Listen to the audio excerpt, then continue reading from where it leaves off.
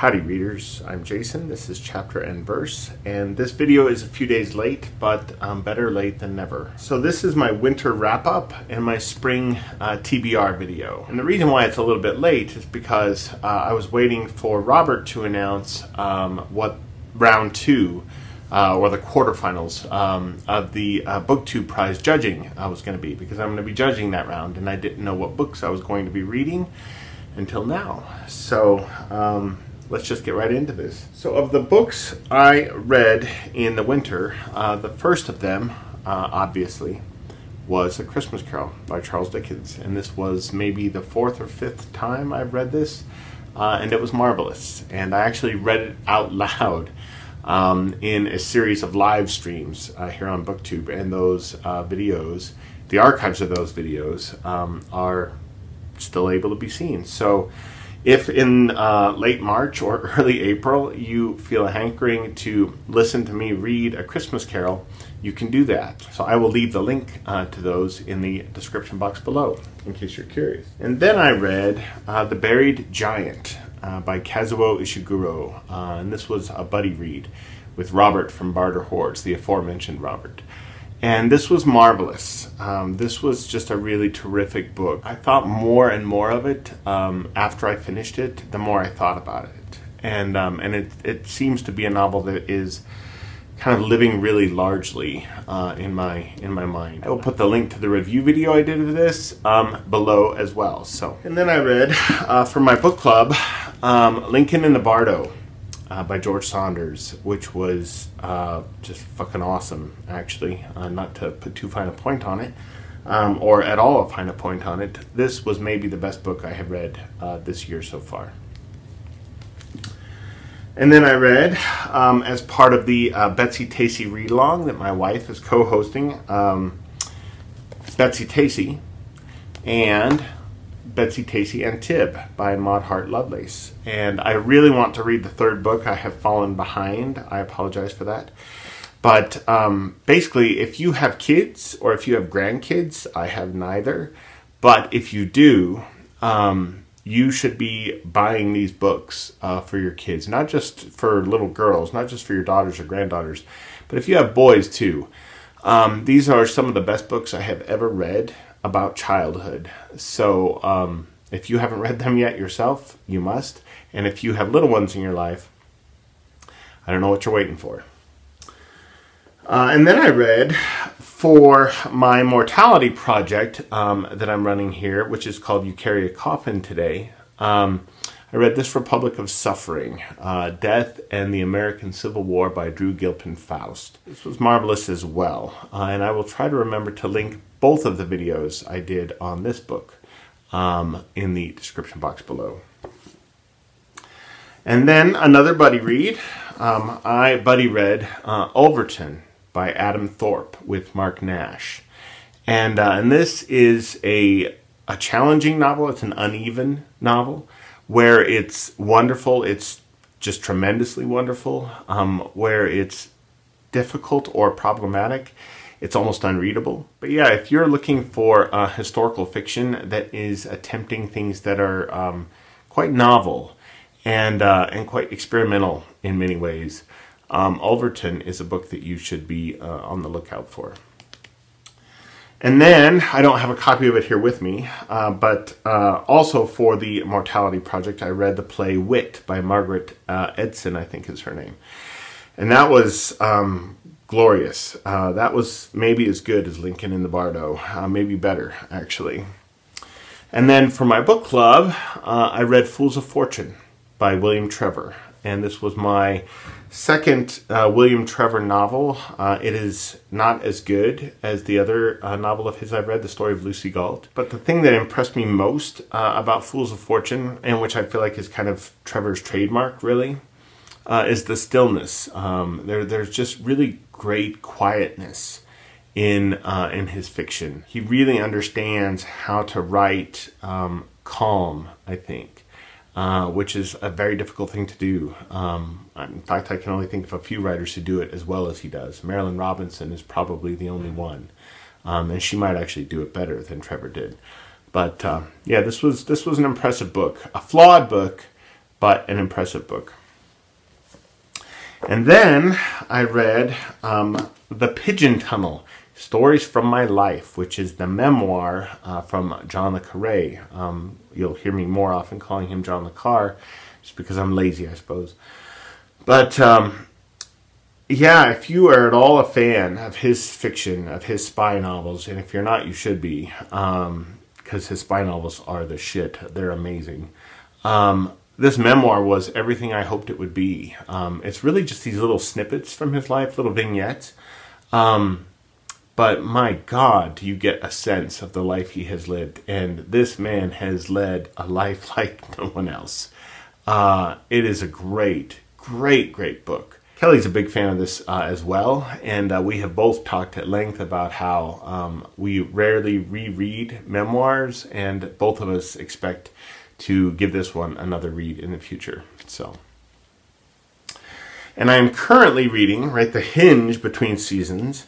As you guys know, I am currently still reading My Mammoth, 2666 by Roberto Bolano. And I don't expect to get it finished this month. Part of March of the Mammoths, again, right, it's a readathon that's really designed for slow readers. There should be no shame in not finishing your Mammoth before the end of the month. A number of booktubers I love and have been following are also going to be finishing theirs in early April. I told Jay Shea in a comment last night on his latest Kristen Lavransdatter video was a quote from a Rush song. The point of a journey is not to arrive. It's the journey itself. It's the challenge itself. It's the immersion itself. And I expect to be about 3/4 of the way through 2666 by the end of this coming weekend. Next up, I'm going to be reading from my book club, and hopefully I'll be able to read it pretty quickly, even though it's quite long. Kelly, I think, read it in a week, but I'm going to be reading The Volcano Lover by Susan Sontag. And I hope it's a better book than her other novel I've read, which was In America, also for my book club many, many years ago.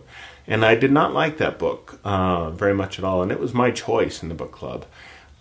This one was chosen by one of our newest members, Laura. Hello, Laura. Laura, who I'm really hoping starts her BookTube channel soon. And yeah, so here's to hoping that this book is more impressive than In America was. And then the next couple of books I'm going to be reading for the Mortality Project are Me and Earl and the Dying Girl by Jesse Andrews. We're also going to be watching the film based on this in the month of April. This is a teen novel, if I understand correctly. I love the film. I have never read the book, and I'm really looking forward to reading the book. And we're also going to be reading the selected poems of Frank Stanford, and this is called The Light, the Dead Sea. And I've only read a few poems from Frank Stanford over the years, but I've owned this book for a very, very long time. And I think I was first made aware of this poet, I think in an interview that I read with the Indigo Girls, who I was actually lucky enough to interview myself when I was in college. I interviewed Amy Ray just ahead of the show that they did at the University of Wyoming. So really excited to finally read the poetry of Frank Stanford. And then for the BookTube prize, and I will not be making my feelings about these novels as I finish them public, not even on Goodreads, not even with star ratings, until the quarterfinals of the BookTube prize judging has wrapped up. But, so two of the books I'm going to be reading I don't have copies of here. I'm still waiting for them on Interlibrary Loan. One of those is Transcription by Kate Atkinson, and the other one is called Freshwater, I think. And I think it's on the long list right now for the Orange Prize, if I'm not mistaken. And I don't remember the name of the writer of that one. But the other books that I'm going to be reading for my BookTube prize judging are Fire Sermon by Jamie Quatro, which I got for Christmas from my parents, if memory serves. I'm going to be reading An American Marriage by Tayari Jones. The Oprah's book club sticker makes me a tiny bit nervous, but I've heard good things about this book, including from the girl who was working the circulation desk at the library that I checked this out from. And I'm going to be reading Warlight by Michael Ondaatje. I bought this when I was in England last summer for the Golden Booker celebration, that glorious weekend that I spent over there with friends and booktubers who became dear friends. And yeah, and I'm really looking forward to this. I'm a huge Michael Ondaatje fan. I've read and loved The English Patient, Anil's Ghost, Divisadero.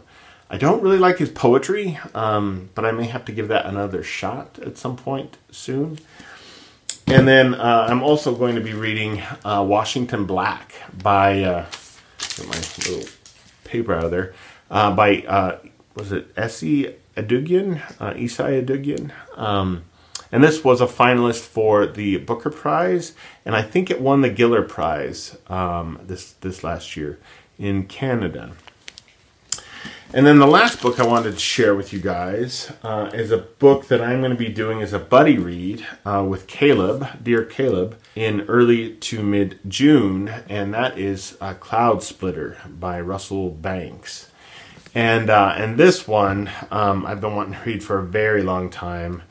It is narrated by Owen Brown, who was the last surviving son of John Brown. And John Brown is one of the historical figures that I have been most kind of obsessed with, I suppose, for a very long time now. There was a wonderful novel about John Brown called Raising Holy Hell by Bruce Olds, which I just love. It's like Cormac McCarthy on steroids. So Steve, Adrian Dalton, you guys probably wouldn't like Raising Holy Hell. But I've been curious to read Cloud Splitter for a very, very long time. This was a finalist for the Pulitzer Prize when it was published. And it's a big, chunky book. The only other Russell Banks that I've read is The Sweet Hereafter, which I'm a huge fan of. And so we'll see how this is. But this will be a buddy read with Caleb. So that's it. That was my winter. That shall be my spring. And if any of you have read any of these books, particularly the ones that I have coming up, yeah, let me know what you thought without revealing any spoilers, obviously. I'm a big stickler about spoilers. I know some people aren't.